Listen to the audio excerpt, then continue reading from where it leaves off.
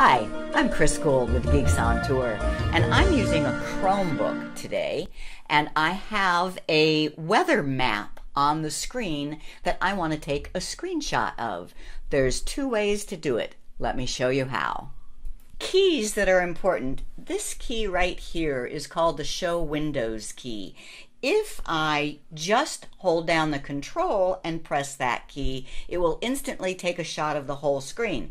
But I only want part of the screen. So to do that, I hold down on Control and Shift, then press the Show Windows key.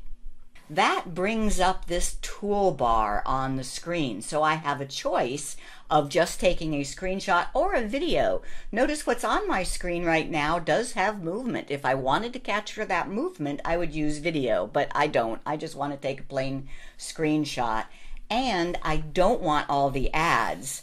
This would take the full screen. This lets me choose, so how it's set is just what I want.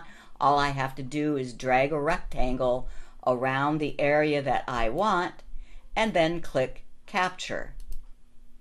Now let's say that you can't remember those key combinations. I know I have trouble with that. In the latest version of Chromebook, you can click in the lower right-hand corner and you get a bunch of tools. Now if you don't see all the tools, it might be because it's collapsed. Click the little up arrow. And here is screen capture.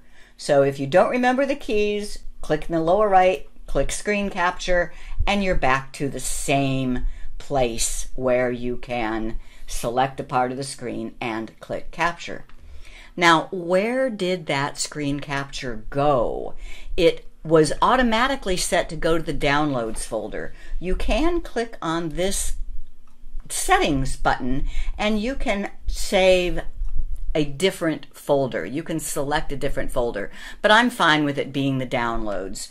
How do you get to the downloads? Using your files and folders icon and downloads. And there is the screenshot I just took. I want it in my Google Photos. I go to Google Photos and upload from computer, and I'm in the My Files downloads, and there's the screenshot. And now that screenshot is in my Google Photos, and I can use it like any other photo. That's how to take a screenshot with a Chromebook.